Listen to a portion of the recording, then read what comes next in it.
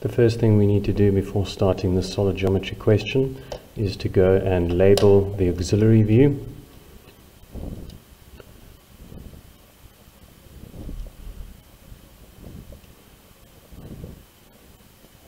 We then also need to include the apex of the pyramid in the auxiliary view, which we can do by simply going and joining the opposite corners.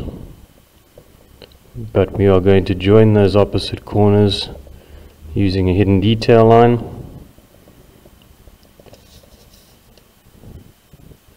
As in this auxiliary view, those lines would be below the view that's created by this auxiliary.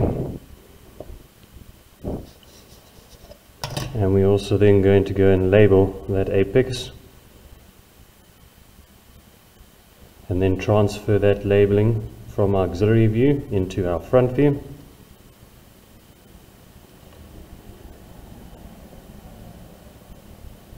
For this point here, because it represents 2 points, we're going to have a look at how this auxiliary view is going to move across our XY line, and we can clearly see that point B there is going to be seen first and then point D behind it. So with that movement over our XY line, we're going to label the point here as point B, comma D, seeing point B first and then point D. Next step is to go and take each of our points in our front view and to project them into our top view.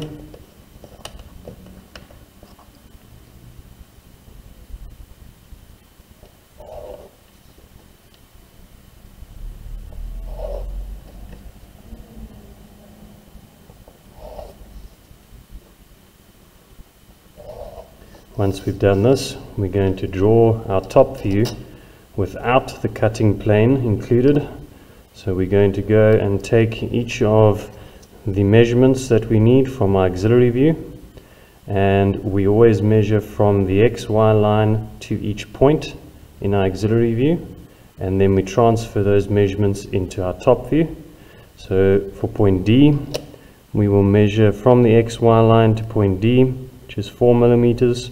We will then find point D in our front view, follow its line going into the top view, and we'll measure from the XY line down, and that then would be marked as point D. We'll do the same for point B. We measure from the XY line to point B, which is 60 millimeters. We then find point B in our front view, and we project on that line. We measure 60 millimeters from the XY line down and mark that as point B. For point A, same process. We measure from the XY line to point A, 31 millimeters. We then go and plot that measurement down from the XY line on the line which represents point A from our front view, and we can mark that as point A. And then point C should also be 31 millimeters away from the XY line. We then find point C in our front view, and we work off of its projection line, measuring 31 millimeters down off of the XY. Mark that and label that as point C. The last point that we need, of course, is the apex of the pyramid, which is point E. We measure from the XY line to point E, which is 32 millimeters, and we go and mark off from our XY line going down on the line which represents point E, and we mark it as point E. Now that we've got all of those points marked, we're going to draw in what the pyramid would look like if it had not been cut, by simply joining each of the lines or each of the points that we've plotted.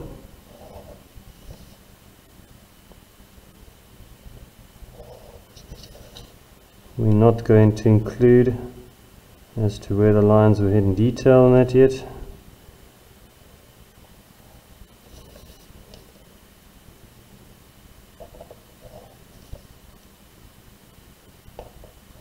Okay, now we've got our top view complete without the cutting line included. So now we'll take our cutting line, the cutting plane over there, and we're going to take each of the cutting points and project them down into our top view.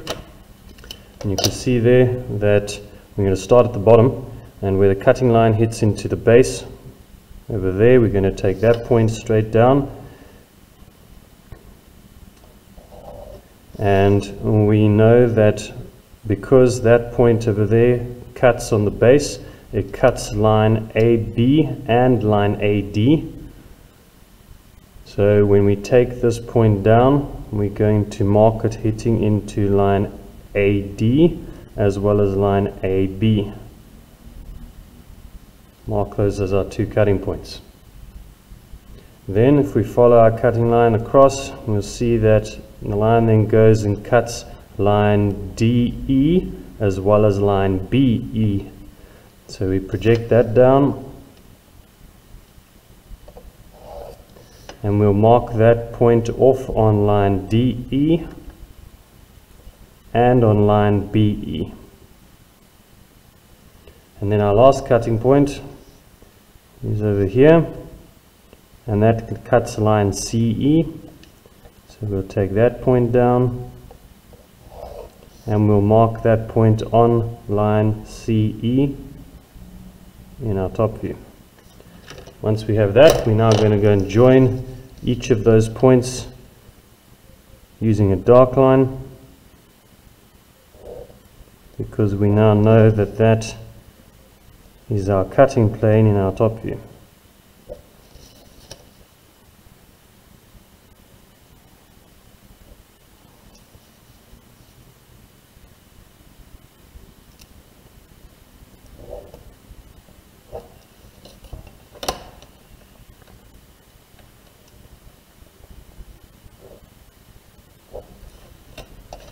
Now once we've completed that, we need to go and identify what has been removed from the original shape to see what we need to draw in dark. And if we have a look carefully at what has been cut off, if you'd use your set square to help you, you can put your set square over the part that's been cut away, and we can clearly see that point A and point E are underneath the set square. So any lines going from point A to the cutting points and from E to the cutting points will need to be taken out. So here from point E to each of those cutting points, we know that we're not going to draw any of those lines in dark. And from point A over there to each of the cutting points, we're not going to draw any of those in dark. But the rest of the shape from point D and point B is still there. You can clearly see point D and B is still there, still visible. Hasn't been cut off, so we will include dark lines from point D and point B.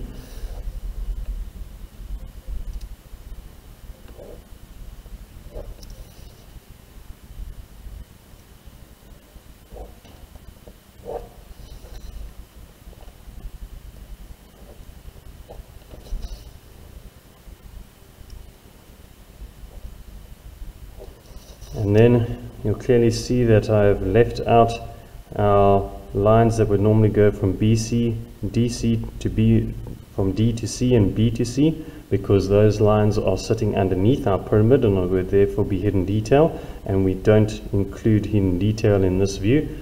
So that then completes our top view, except for one last step where we have to go and put hatching lines onto our cutting plane. And of course those hatching lines are at a 45-degree angle.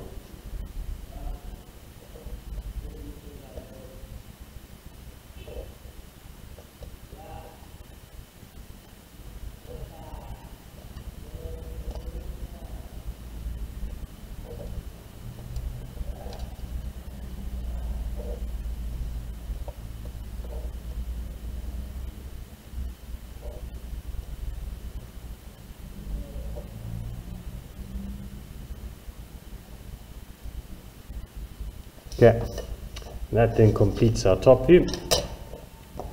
Then if we want to go and draw a left view of the same shape, we're going to go and add in an XY line on the right over here, which is away from our auxiliary view, so that we don't have any conflict there.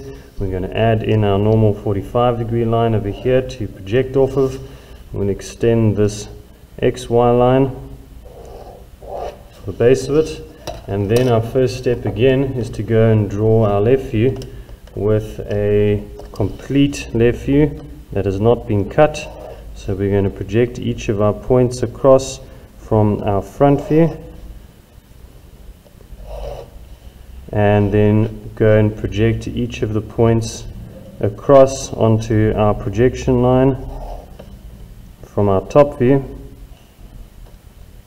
And remember that we're projecting it now as if it wasn't cut, so we have to include all the points from our top view. And then we will go and project each of those points straight up into the left view.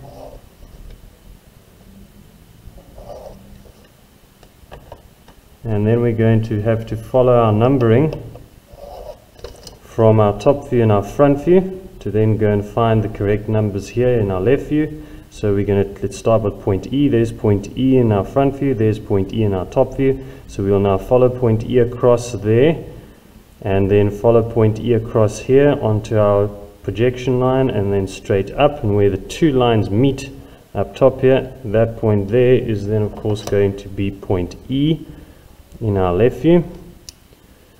We'll do the same for the others. There's point A, and point A we follow across and up, and then across from here where those two come together, that is going to be point A.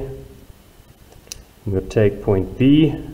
There's point B in our front view, point B in our top view. We follow across and up, and then across from our front view, and where the two lines come together, that is going to be point B. Point D as well on the same line. Follow point D from our top view first, across and up, and then point D across from the front view. That would be point D. And then last, point C over there in our top view, projected across and up, and then across from our front view gives us point C over here. And then again, same as what we did with the top view for start, we're going to join each of those points up without it being cut, but in construction.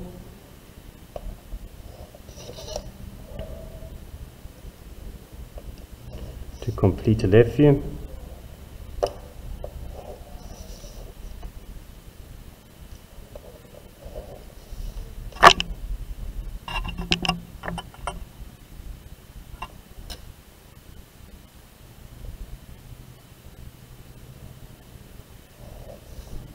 Okay, that gives us a complete left view now without the cutting plane. Now we're going to add in our cutting plane with the same process as what we used for our top view. We take each of the cutting points now from our front view, we project them across. Take that one for starters. We know already that that cutting point cuts two lines. It cuts line AB and line AD. So we're going to follow that cutting line across onto line AD and onto line AB. Mark those two cutting points. Then move up to the next cutting point over there. Project that across. And we know that that cuts two lines as well. It cuts line EB and ED. So as we follow that across, we're going to mark it off on ED and on EB. And then the last one, project it across as well. We know that cuts line EC. So we project it across onto line EC and mark it off. And then again, we can go and join each of those up using a dark line, because then we know that that is our complete cutting plane.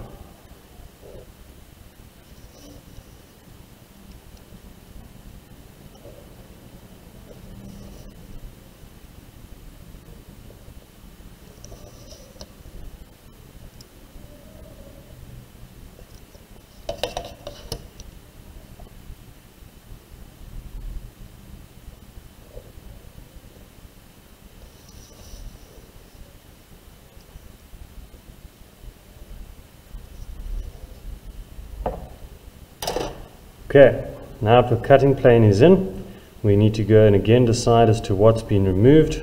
Okay, and remember that point E was removed as well as point A, so any lines from point E to our cutting points will not be drawn in. So that line there, there, and there will be left out, and none of the points from point A will be drawn in either. We then know that we're still going to see point D, point B, and point C because they're still visible here below our cutting plane. So we're now going to go and draw in what was left. And remember, we're drawing a left view seen from that direction, so we can see the whole base square still. So we're going to draw a dark line joining up our baselines, which are definitely visible in this left view. And then we're going to draw our other baselines up until each of the cutting points, one over there and one there. The rest of the line from there to there gets left out because remember point A was cut off. And then the same thing on the side over here from B to E, but we don't draw it all the way till E because E is being cut off. We stop as soon as we hit a cutting point. And the same thing with line DE. Again, we join up until we meet a cutting point. Then we have a complete left view. The last thing again to go and finish off that left view is to go and draw in our hatching lines at a 45-degree angle.